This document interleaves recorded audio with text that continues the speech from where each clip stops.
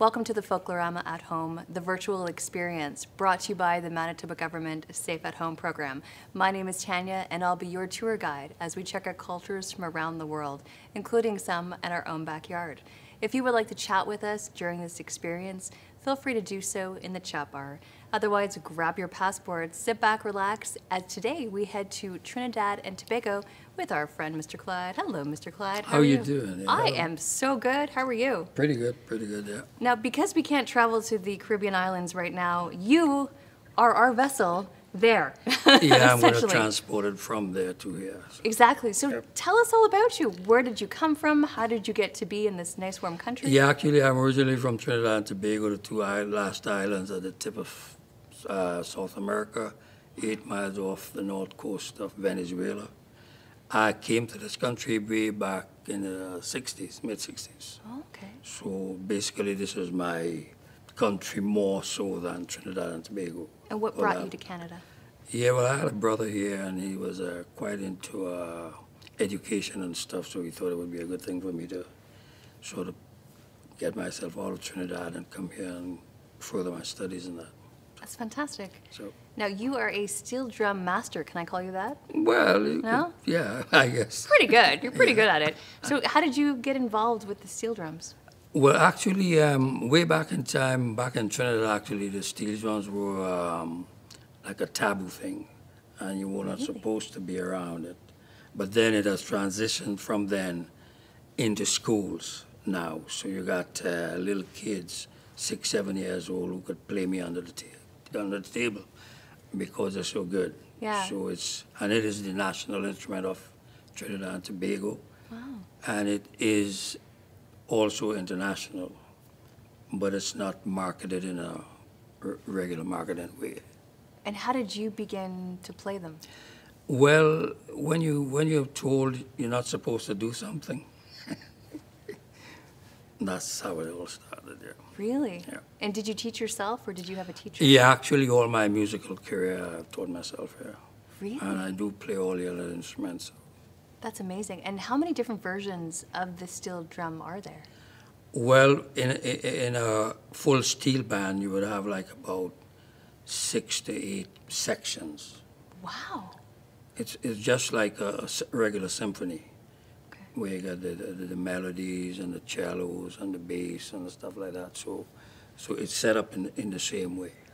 Now, I've seen you perform often in Folklorama. You've been with our family from, since you were 10, because now you're 26, so many, many years. Why do you love doing what you do? Well, when I first came here, actually, it was a way of sort of passing time, apart from studying. Of course. So, like the other guys from Trinidad also, on Sundays we'd get together and just jam around. By that time we didn't have any instruments, so they used to just use the kitchen utensils, the pots and stuff, and Wow. And there was a box guitar, acoustic guitar lying around. I knew a couple of chords, so we had sort of a jam session there, and then it sort of grew and grew and grew. And where are the steel drums from? Originally from Trinidad and Tobago. Okay. Back in the mid-40s, when the guys were out supporting the war cause through England, Right. and those who were left back, they used to, on the evenings, gather around, just to shoot the breeze, talk about the day's events. And that's where the calypso came from. They would talk about each other, make fun of each other, and then they broke it into melodies. Oh. But they didn't have no supporting equipment or Right. instruments, so they just picked up anything. And we used to get salted biscuits from England that came to take about 4 months from England on the boats, ships, and they came in barrels. And when the biscuits were finished, they discarded the barrels. Okay. So on one of these evenings, a guy named Spree was on the way to meet the congregation, to pass the evening, and they couldn't find something, and in the distance was a barrel. So he picked it up, put it on his shoulder, tapped it, and made a sound. Then for some unknown reason, spun it around, tapped it, but he got a different sound. Oh. So he was a bit musical, so he thought maybe if he went home, he didn't say anything to anybody, and he experimented with it. And the idea was to separate the sounds. So he found a way to separate the sounds, and that was the birth of the steel drums. The only transition was from the biscuit drum to the oil drum. Okay. And what was the difference? The difference was the oil drum was made of steel, and the Oh. biscuit drum was made with a sort of an inferior material. Oh, okay. So the sound is entirely different. That's amazing. And what are you going to teach us today? Well, I could teach you a couple tunes on the steel drums there. I am excited. I have Okay. watched you perform for years at the pavilions, and I've, of course, seen you at many of the different Folklorama events that we've had, and you've wowed everyone. So maybe let's get started. Sure. Okay. Sounds good. Okay, Clyde, I am so excited. We have these beautiful steel drums. Now, what is the difference between each of them? Okay, this set here is called the alto or second pans, and they are used as the rhythm to the melody, which is over this one, which is the tenor or soprano. Okay. So this plays the melody, and this supports the melody. Just like a rhythm guitar, and you sing, Right. and you play the chords, so you'll be playing the chords. Ooh, I'm excited, and I hope I don't mess this up. At the front, now, everyone always usually sees the front, but this cool shot behind us, we get to see what's actually inside. And how does one figure out which note is which? Yeah, in this set, like my lowest note, like each section is a note. Like when they made the steel drums, remember I mentioned they had to find a way to separate the songs? Right. So they found that way by a thing called grooving. Oh. So actually to make a steel drum, they go through about 9 manual steps from a barrel to a finished instrument. Okay. And the grooving is here, and within the grooving is the note. Now, are these hand done when they're made? No. No. This is, and it's all done manually, nothing computerized. Wow. So they go through, get a drum. I'll quickly tell you how they make it actually. Please, please, yeah. Okay, so they get a drum, and they will use the bottom part of the drum, not the top part, because the top part has the 2 holes filling the oil. So they use the bottom. And then they take a big sledgehammer and sink it down about 8 inches. After it's done, they cut it to the required length. This is called a skirt. Okay. And in this case, the skirt is this length. And the tenors is a little shorter. And in a full steel band, the bass actually uses the whole barrel, Wow. the entire barrel.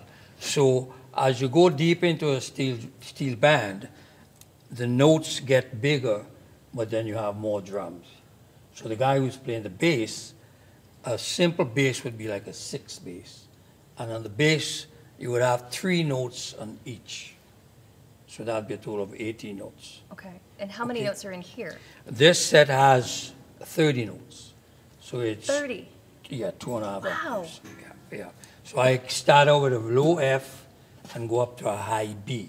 Okay. So I have low F, mid F, and high F. Wow. Okay? Do you And ever have to tune them?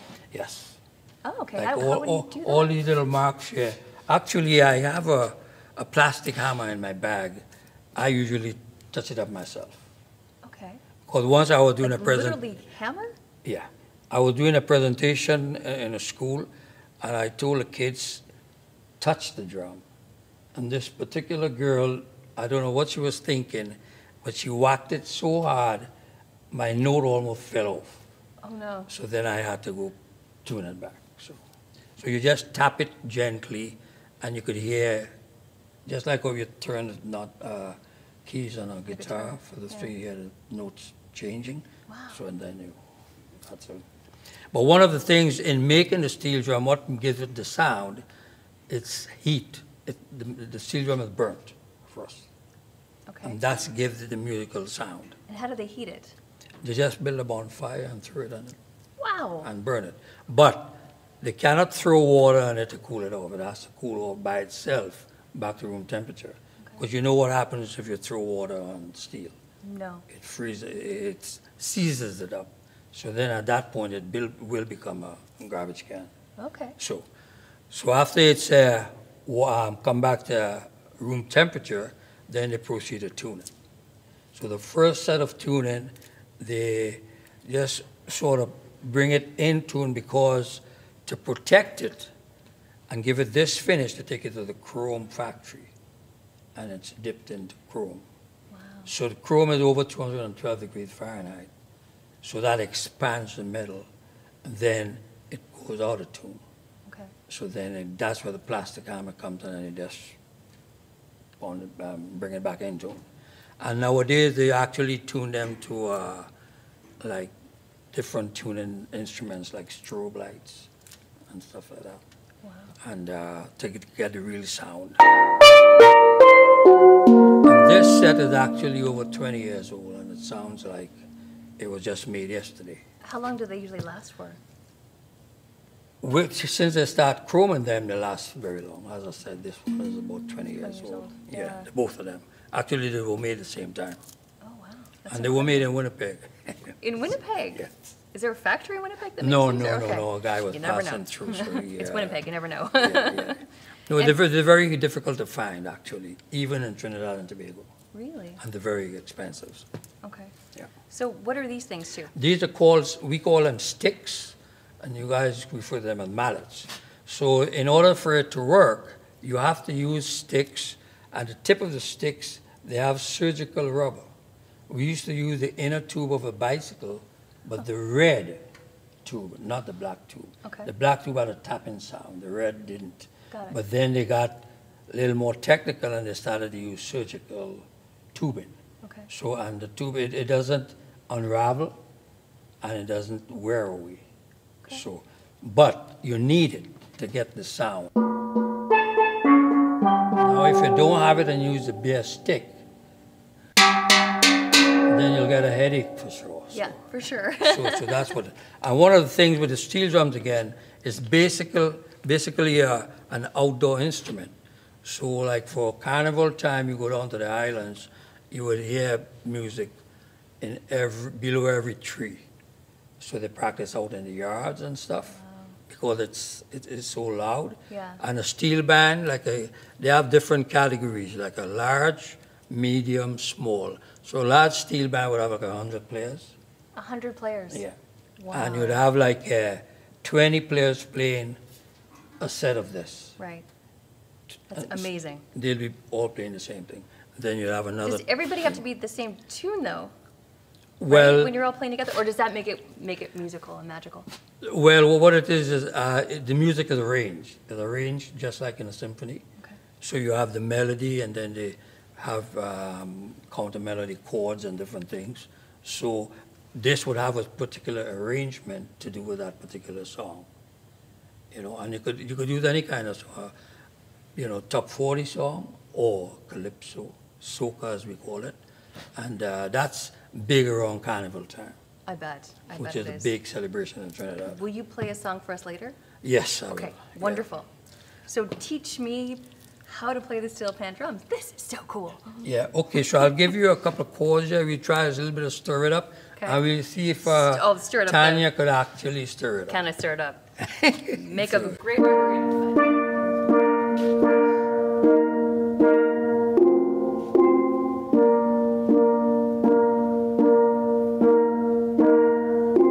So she'll be playing the chords, and I'll play the melody. Tanya will attempt to play the So chords, you and he think will play you the could handle melody. that, Okay, I Tanya? think so. Okay, Do you want me to try it? yeah. Okay.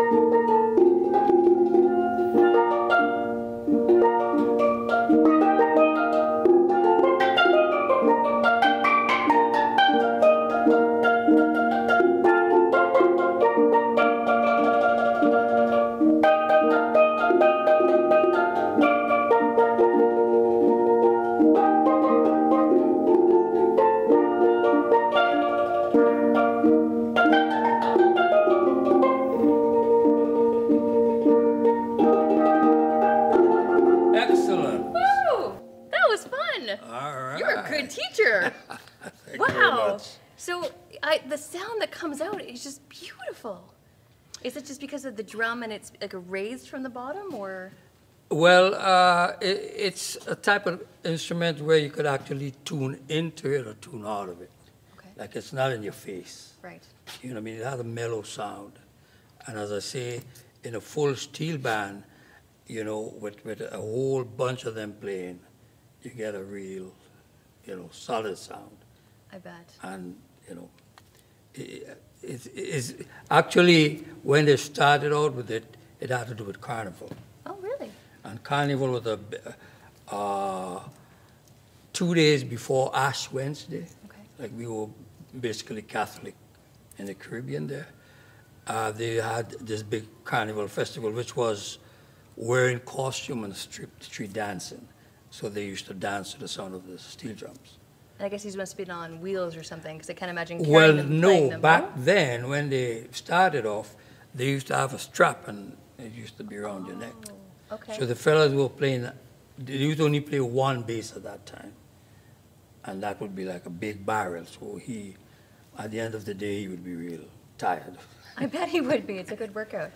Well, But it's all changed since then to now. Yeah. Like they're on floats and they get pulled, and that's, Yeah. you know what I mean. that's beautiful. Would you do us the honor of playing us a song, and I'll go pour myself a drink? Sure, go ahead. Okay.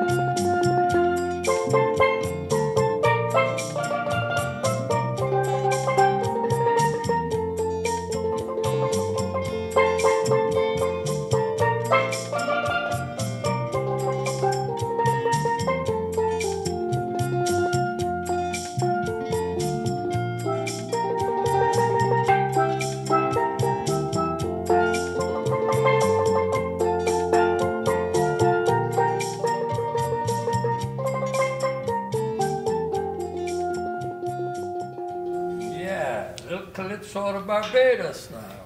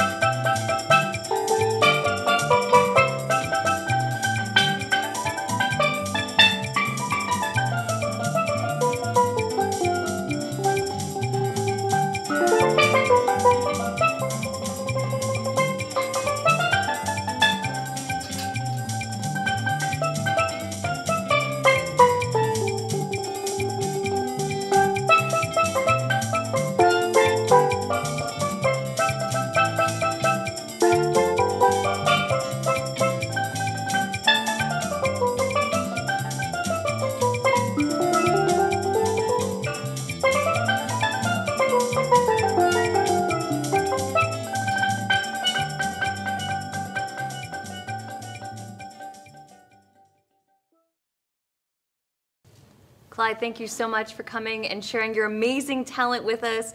I don't know about you all, but I feel like I have gone down to the islands, I have relaxed, and I have gotten some sun. So thank you so much for joining us. Now you need a rum. Now I need a rum. This is true. That's a whole other episode. Yeah, it was a pleasure for me to be here today. So. Thank you so much. We appreciate your talents and teaching us. Thank you very much. And for not kicking me out of the band. Thank you so much for joining us tonight. It was great to have you. Stay tuned to all of our channels for the Folklorama at Home, the virtual experience, to find out what's happening next at folklorama.ca. Have a great night.